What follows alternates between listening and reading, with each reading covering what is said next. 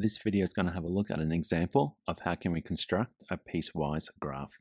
So a piecewise graph is a continuous graph formed by two or more linear graphs or linear lines that are joined at points of intersection. So in the example, we want to graph the following two linear equations to make a piecewise linear graph. So the two equations we have been given is y equals x plus 1 and y equals 2x minus 1.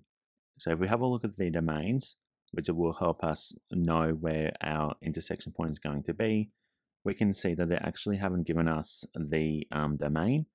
So we don't know where that point of intersection is going to be. So that means we have to go ahead and calculate it. Now, to be able to identify that point of intersection, we have to solve those two equations by using simultaneous equations.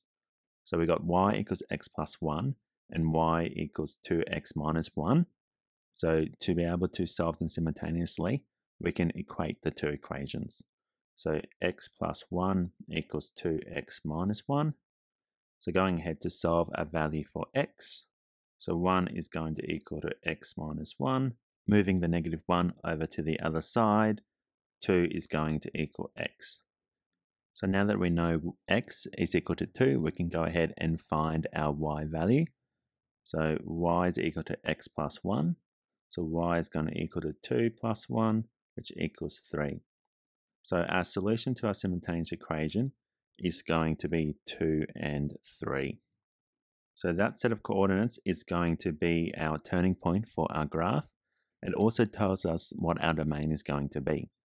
So our domain is using our x values. So our x value in our coordinate is 2. So when x is smaller than 2, it's going to be y equals x plus 1. And when x is larger than 2, it's going to be y equals 2x minus 1. So we can go ahead now and graph that. And I'm going to start graphing it by marking in my intersection point. So at 2 and 3. So now that it's graphed, I want to go ahead and apply each graph. To do that, I'm going to start with the first equation of y equals x plus 1. And I want to look at my gradient of 1, because that's going to help me work backwards from my point of intersection. So normally a gradient of 1 would mean a run of 1 and a rise of 1. But because I'm going to be going backwards, when I apply my gradient, it's going to be the opposite. So instead of going forward 1 and up 1, I'm going to go backwards 1 and down 1. So when I go backwards 1 and down 1, I can put in my next dot, and then I can continue to add a few more dots in by applying the same process. So backwards 1 and then down 1, backwards 1 and then down another 1. And once I've got a few dots, I can go ahead and draw my line. Now my line is going to start at the intersection point and be going backwards. Now, because there is no endpoint on that graph, because we just know that it applies when x is smaller than 2, I can go ahead and put an arrow on the end. So now I can go ahead and graph the second equation, which is y is equal to 2x minus 1. And I'm going to be working with a gradient of 2. So this time, because I'm graphing forward from my intersection point, the gradient of 2 means every time I go over 1, I'm going to go up 2.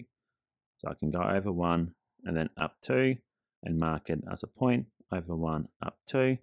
Then once I have a few dots, I can go ahead and draw in that line. And again, because there's no endpoint, I can put an arrow on the end. Now that is my completed piecewise graph for the equations y equals x plus 2 and y equals 2x minus 1. And we can see that that graph consists of two separate lines that are joined by the point of intersection, where the graph then changes direction. So that is an example of how to complete a piecewise graph.